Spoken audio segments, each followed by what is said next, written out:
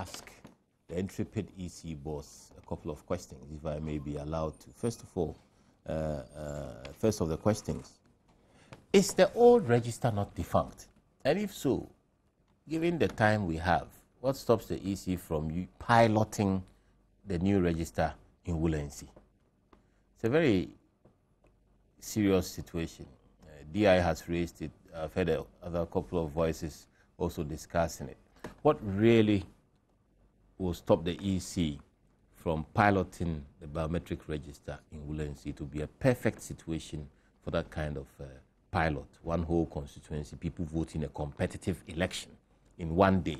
It simply mirrors the entire election. So why go back to the defunct register unless the register is not defunct, unless the old register still functions? That's an interesting question the EC should be telling us something about. And then I hear the commissioner saying two things at the same time. I believe those two things are mutually exclusive. One, he says that in reaction to the creation of districts, he is forced to create more constituencies to balance it, and that is why he has to go as high as 45 constituencies. In another breath, he says he's only exercising his constitutional duty to create constituencies. But if you look at it carefully, his constitutional duty to create constituencies is based on a review. A review could be upwards or downwards or stable. So if you are reviewing on your own initiative based on the population census, would you go as high as 45? Probably if he was reviewing on his own volition, it would be far less. So is it a question of the tail wagging the dog? Is the executive twisting the tail of the EC by creating districts and then the EC is forced to react? But if the EC doesn't come out and clarify why exactly he would want to create 45 constituencies, yes, representation is critical. Representation is important, but quality representation is key. People want to be represented by functional and effective MPs, not necessarily by a number of MPs. So is the EC reacting to the creation of districts, or is the EC operating on its constitutional mandate to review constituencies? If it's reacting on the district situation, then all of us as a nation must look again at the law, a law which virtually predates the Constitution, a 1993 law that insists that constituencies must be created whenever new districts are created. That membership line there, something wrong there. But tonight we are interested in government revenue and how it's being dissipated on corrupt activities. Just before then, do you realize that we still haven't heard from the government about conflicts of interest? Mr. George Abuaji, who is Chief Executive of the Ghana Investment Promotion Center, is the candidate for Ahanta West. He's a politician, a candidate, and he's holding government office and we are paying with taxpayers' money. Who is the head of the Ghana Tourist Authority? Is it Mr. Julius Debra? And is he the candidate for Suhum? Mr. President, as for I said, we get here, we've given up on him. He is still sitting on the buoy board. And I wonder whether Ayarga has also paid for the tractors, the 10 tractors which were given to him in the corridor. So we are going to talk about government revenue and how it's being dissipated in corrupt actions. Our question to that really would be whether or not government is spending our money wisely. With me, to deal with those issues, Stephen Amwa, I've always known you as a financial analyst, member of the MPP communications team, but inside you, you are an investment consultant. You're very welcome. Thank you. You are sticker. Yes. And next to you, Newton, Justice Abeku Newton of a policy analyst. You're both welcome. Thank you very much. Now, I hear rumors that, of course, I don't know whether they can manage the judiciary that way, but is it likely that Oyome could be jailed late in the day, say November, and be pardoned in December after the election is lost? You have opportunity to look at that. But let's look at the revelations of the Public Accounts Committee and whether or not our hard-earned revenue is being dissipated in corrupt payments that really are not hitting the... You were showing me the article about Mr. Paul Osei just before we sat down. I think my greetings to our viewers this evening. It's a very pathetic issue, seriously, and I think as a country, we only don't have to talk about it. It is time we stood up and prayed to our Maker. Because where Ghana is being driven towards, in fact, the unborn babies in our country are going to even suffer. I have never, ever in my life, as a politician, as a Ghanaian, experienced this. In fact, gargantuan, colossal, huge amount of corruption in our society before. I've never. And it's unprecedented. And I'm saying this dispassionately, holistically, and deep within my heart. I'm crying, I'm weeping. It's amazing. But just then, you know, one of the singular pledges or pledge that the NDC made to Ghanaians in their 2008 manifesto. I want to quote their own manifesto. Today, Ghana, our dear country, is in the grips of multifaceted crisis. A crisis caused by hardship, incompetence, parochialism, and systemic corruption. And the NDC pledged to remove this creeping crisis. Systemic corruption. Systemic corruption. And that was the pledge that Professor Mills, the Vice President, and the NDC team made to Ghanaians. But I think now on the continent of Africa, there hasn't been any single country that is as corrupt as Ghana under Professor Mills. This gentleman, Mr. Paul, said that you're talking about, I think you look at Daily Graphic, state-owned paper, 16th June 2012. He was driving a car, in fact, a Hyundai truck with registration number GW 9113Z between Nkoko and Kumasi. And accidentally, a police car bumped into his car, so there was an accident. And after that, judgment debt that has been given to this man, old Ghana cedis, is over 8.2 billion cedis. Ask yourself, how much does a Hyundai truck, even brand new one, cost? 8.2 billion. Yes. It's a very sad, very pathetic issue. And when I ponder over these things, I soliloquize. I talk to myself as if I'm mad. In fact, this was before the Public Accounts Committee. Yeah, I think this week it will come. Look ahead for it. Live coverage of it, I'm sure, is supposed to come. Settlement for the damage of his vehicle was 485.86. So almost, that is almost 400. Almost 400. 400,000, yes. not 40,000. No, not at all. 400,000 Yes. for damaging a vehicle. Thank you. And then the driver was paid for loss of the use of the vehicle. That was 328,800. 328,800 for It's loss also of use. Loss of use for 172 days. That's 172 days.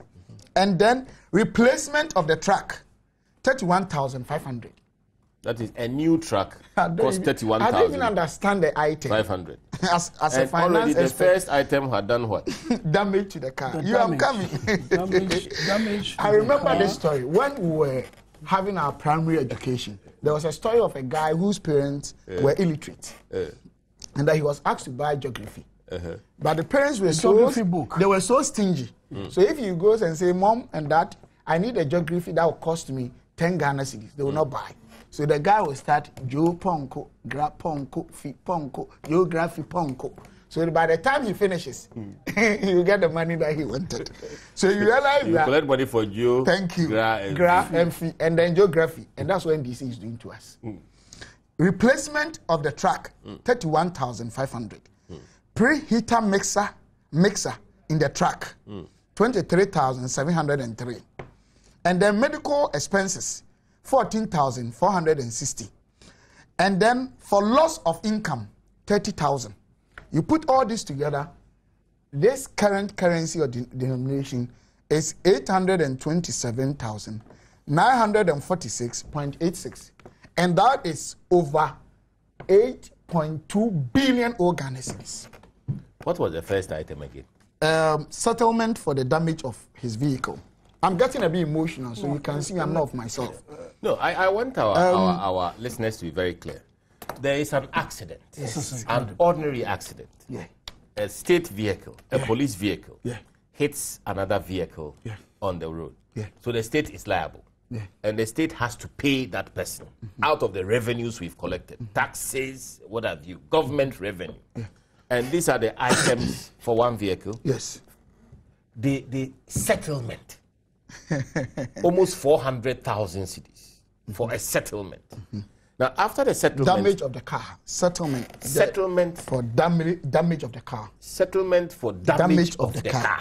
And the driver was also paid for the loss of the use of the vehicle for 172. So you have settlement for damage of the vehicle, almost 400,000. Yes. Then you have loss of use. Of vehicle for 172 days. For 172. So this implies that the car will be restored. And then put back to use. And then after that, in spite of these two, then he's paid for a brand new car. Yes. And the replacement of the truck. I don't know whether it's the trailer they are talking about, or is it trailer or whatever?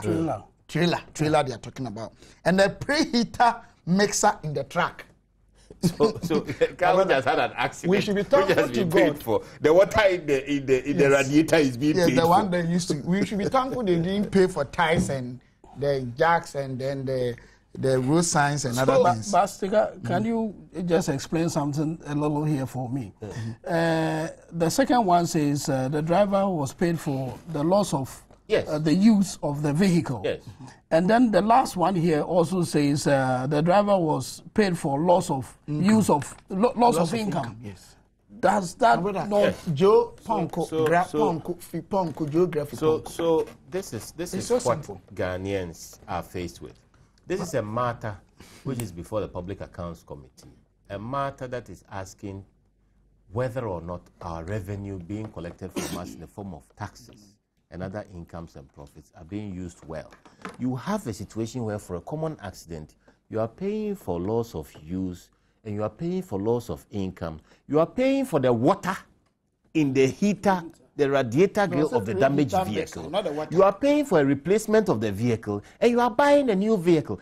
Over 800,000 Ghana cedis, 8.2 billion cedis for one accident. If this is not theft, if this is not corruption, then you educate me about corruption. We are discussing the leakage, extreme, massive, gargantuan leakage of government revenue into areas where it's just mind-boggling. The kind of corruption we are seeing now, when you can pay over 8.2 billion old cedis for damaging one vehicle in one accident. You pay 2-3 times over for the same item, and it goes into the public accounts. So, whether are we going as a country where there's so much impunity, where people do what they like because a weak government, a weak presidency is unable to assert itself and put in any order? You know, Newton, there's this rumor that in spite of the issues with Woyomi and others, it's likely that government will try and pull a fast one. You know, delay the trial and get him to a point where even if he's jailed, he spends a short time in jail and then in December he's pardoned. So that the MPP government, this is very likely, by the grace of God, to come in next year, will not be able to the government's revisit hands the will matter. be tied. And then all the names that have been mentioned will get away with it. You know, that kind of impunity where people have been mentioned and they are still sitting in their offices and they are still managing government revenue. Right, thank you very much. And we'll first of all take the opportunity to say a very good evening to our cherished viewers across our beautiful country. Now, this rumor that you're just making allusion to is something that I've also heard in the course of the day. I don't really know how true that is. But then if that should happen, I wouldn't be surprised, because if you cast your mind back, the last time I was here, you know, I made an assertion that the way our nation at the moment is being run is more or less like a circus, you know, where you have these clowns and animals and all that, just to entertain people. You go there, you have fun, and then you go back home and sleep. We don't really seem to be, having a sense of proper governance in its true sense, leadership that is focused and all that. So if something of such a nature should ever happen, I wouldn't be surprised. Because this Wyoming case, I have taken my time to actually go through all the documents, since the whole issue cropped up. And quite recently, Martin Hamidou has also been coming up with some revelations as regards the intricacies of this whole Wyoming affairs.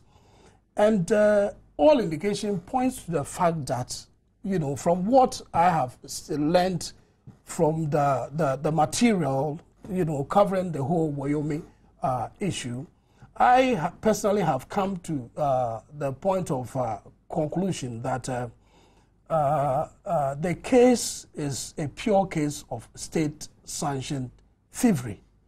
Because I've come to this conclusion just for the pure fact that Martin Hamidou, who was prosecuting the case in his capacity as an attorney general, issue cropped up. He ended up losing his job, and as usual, the propagandists, went out there on a serious propaganda drive and dragging the man's name in the mud and accusing him of putting up an act of insolence before the president during a meeting or whatever, who were not there. This went on for a while, and the man in a way also got agitated and came out. And in one of his letters, he actually made it known to the whole nation that he actually, listed the names of people who were involved in this whole Wyoming thing, And was it just over the weekend, Saturday, another revelations also came up, through the benevolence of our honorable gentleman, Kweku Baako, when he appeared on a news analysis program from this very same outfit, where he actually produced a caution statement, by Wyoming. And it was a handwritten material. So, there is absolutely no doubt that the thing was from Wyoming himself. And in that material, it is captured in that material that from the beginning of this, when Wyoming actually started with his issue of coming up with this whole suit against the state, he was actually called to the castle. And it is all captured in that handwritten caution statement by Wyoming. He was called to the castle, and at a meeting, at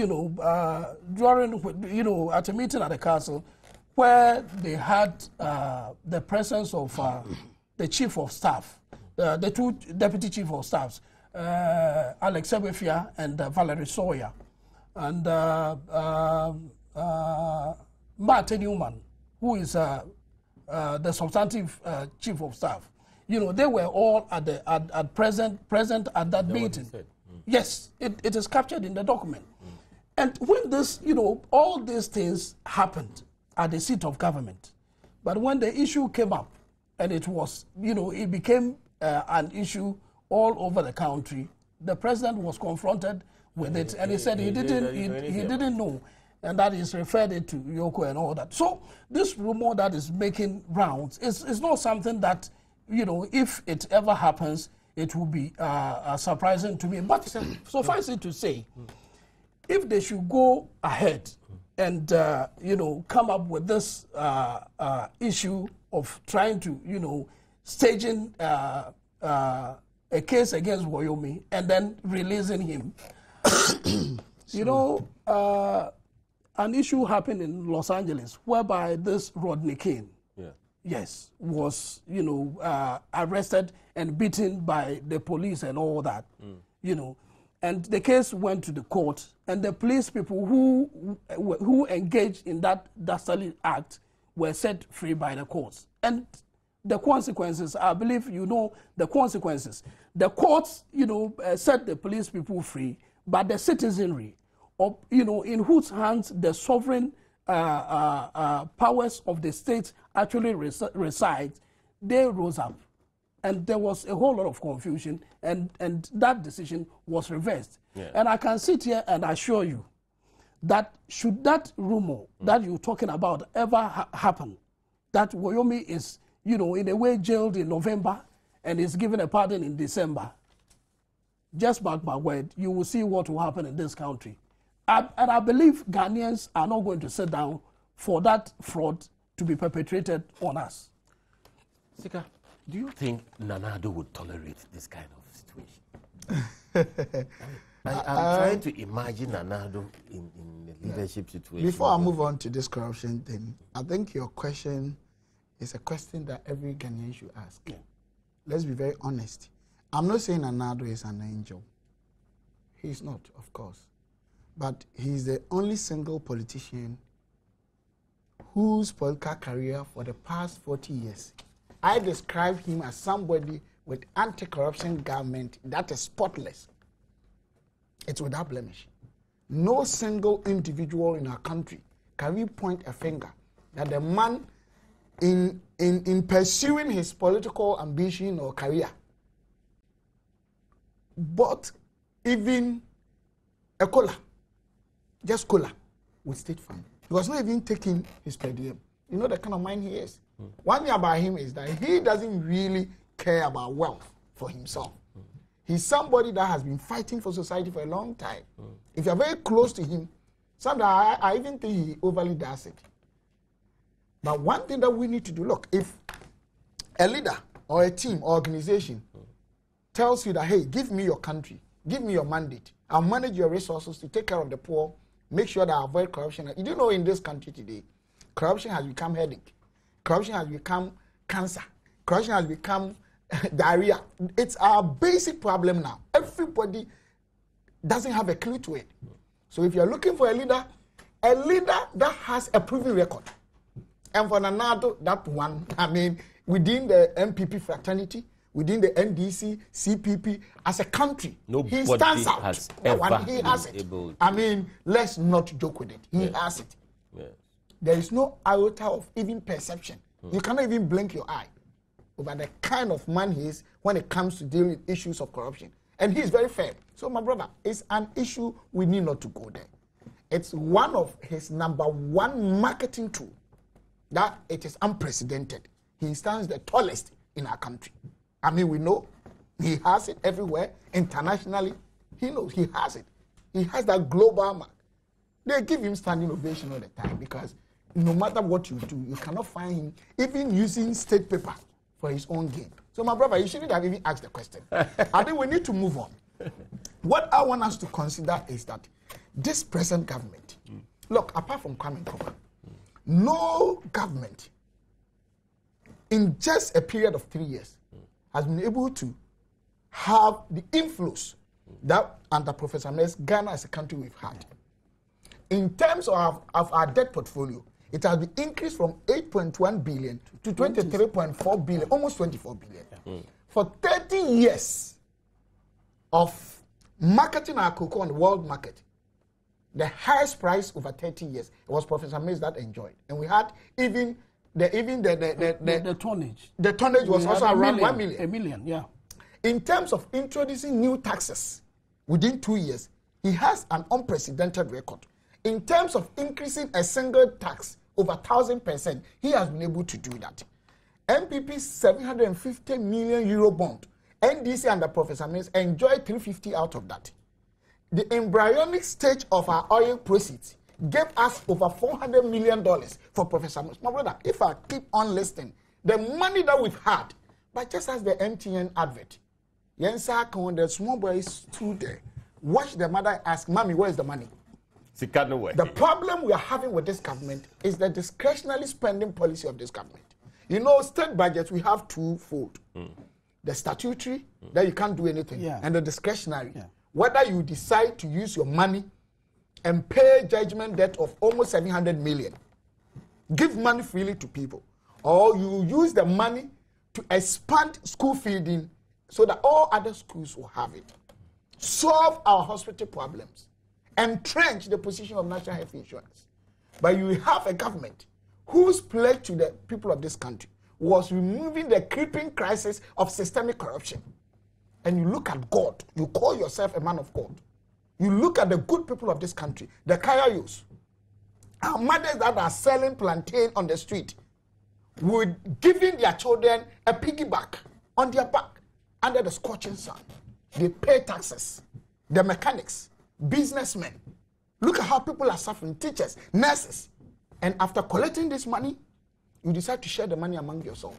And because you have control over the legal system, you have control over power. Look, on 2 occasions, our finance minister was on the floor of the parliament and said that they had exceeded their revenue collection target in this country, remember? Yeah, I do. So we have too much to spend. And this is the government that look at sports, what is happening. That is it, refreshment, almost 35,000. Then welcome reception, 125,000, almost 126,000. What's the difference? Every place, look, now school buildings that used to cost between 700 and 800. Thrice. Within a period of 2 years, some of them are rocketing into over 3 billion. We are saying inflationary rate is also single digit. My brother, what Professor Mills and the NDC are doing, I'm just begging them, in the name of God and the great Allah, I beg them, for once, they should have mercy upon Ghanaians. The only time in our political history that you need to buy sachet water before your child is operated on, Konfanachi and Kolibu. The only time a woman had to give birth outside the hospital is in the hospital. Because there was no alternative power supply. And then you take this amount of money, and because they think propaganda and deception and lies can always let them consolidate power, they keep on doing this to Ghanaians. I'm begging Ghanaians, we should go on our knees and pray. Because this is unprecedented in our political history. Terrible, Sikano Ewahi. We believe sincerely that there is no way Nana Addo Dankwa Akufo-Addo would tolerate such a regime of blatant dissipation of our revenue on matters that clearly do not improve our welfare. Nana is committed to our cause. He's incorruptible. He's courageous enough to stand by his convictions. And above all, he's compassionate, and he will genuinely and truly care for the welfare of the people who are vulnerable. We'll take our second break.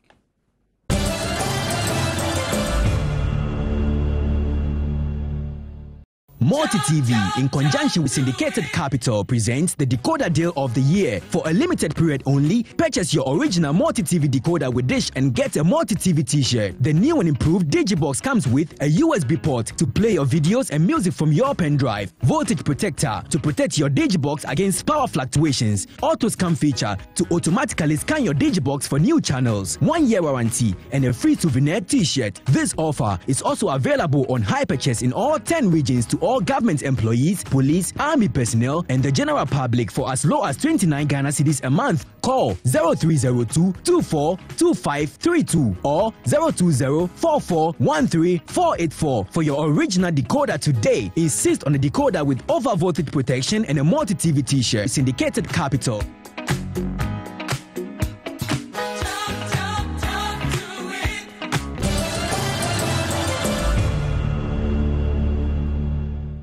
Welcome back.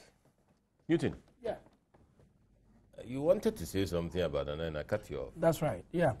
It's very simple. You know, the December elections basically is going to be between the flag bearer of the MPP and that of the NDC.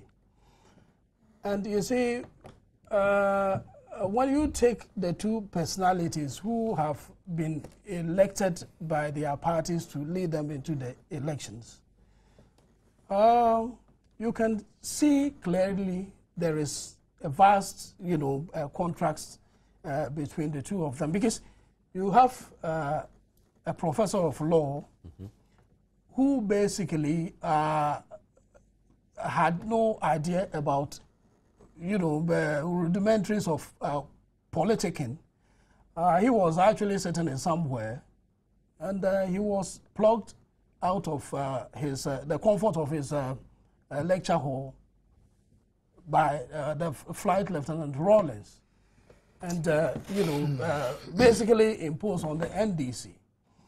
And the results is what we are seeing at the moment.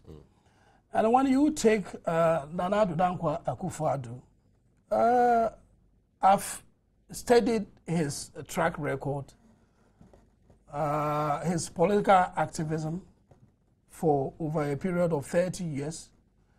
And you see, it is very rare in this part of our world to actually find someone who has been in the thick and thin of affairs of his nation's politics. And as we speak, if you cast your mind, 208, NDC and their,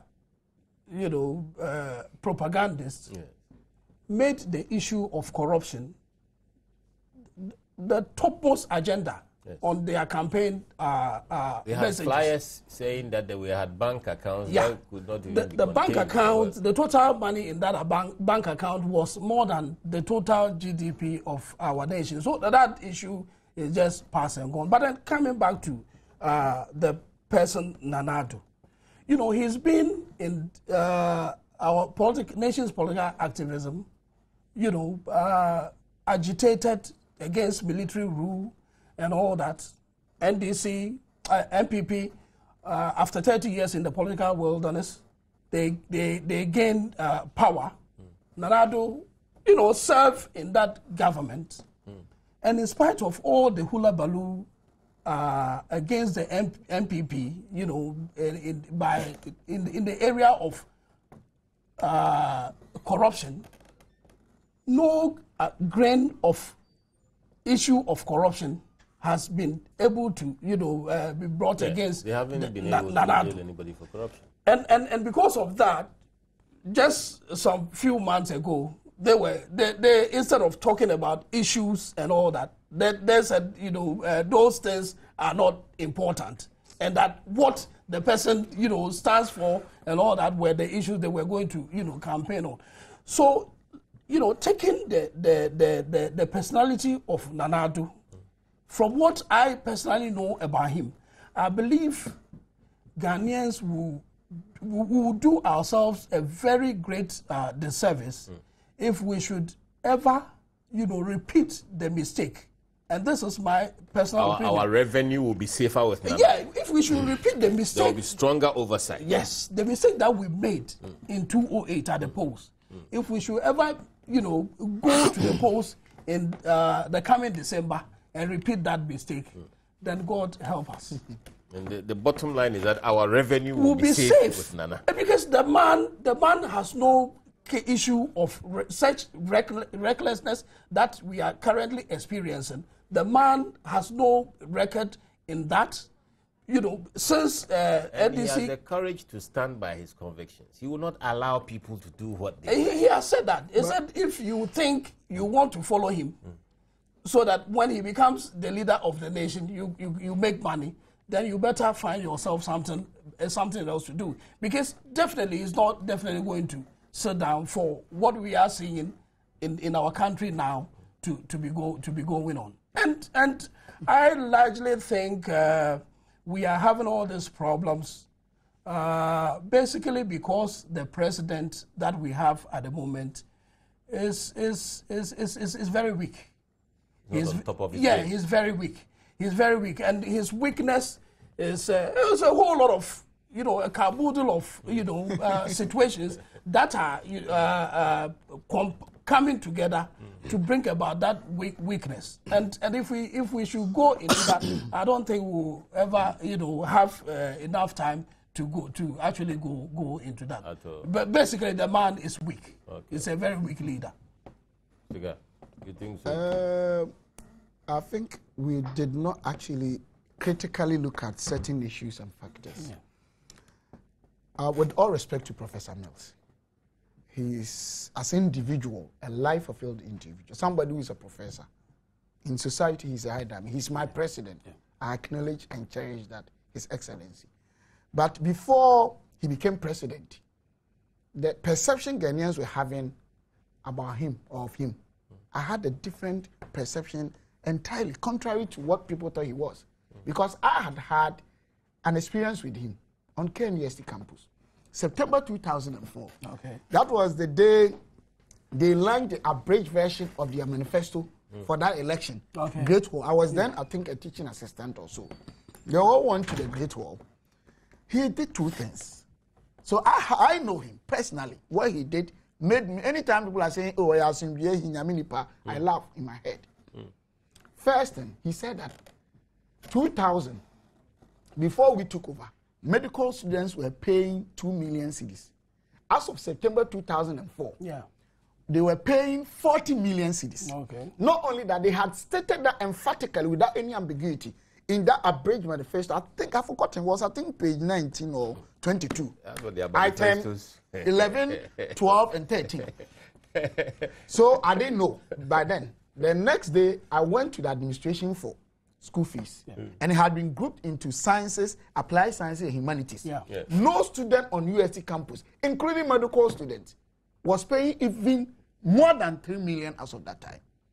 The next thing that he said was, Kufuor was useless, Kufuor was, no, he said reckless. He used some, unpalatable statement.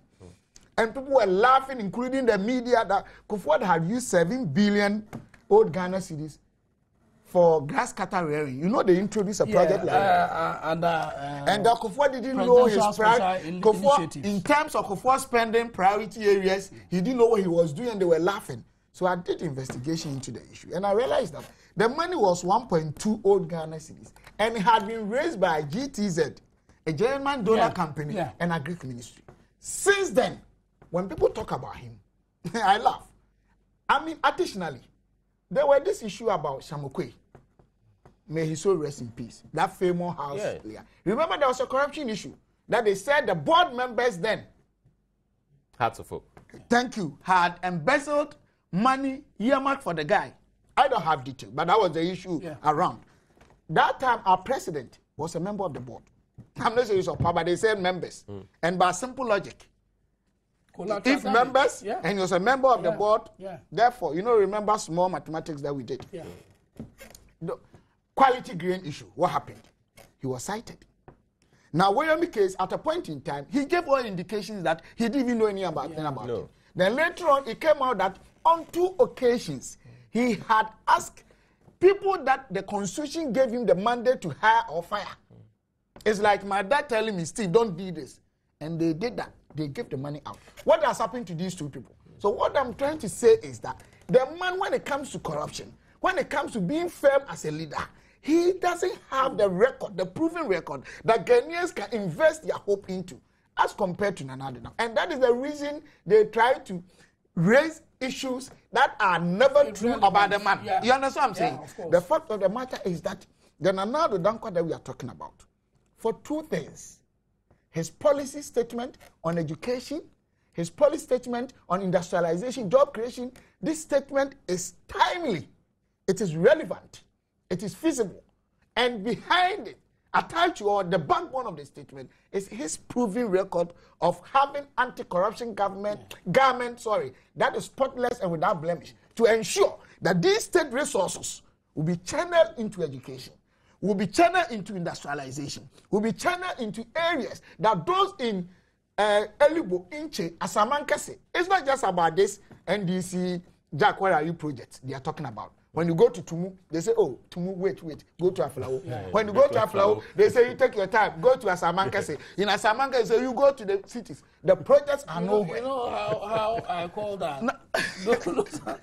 Shifting cultivation developmental projects. Ice cream, mobile ice cream. Shifting cultivation developmental projects. One thing that we need in Africa is a firm leader.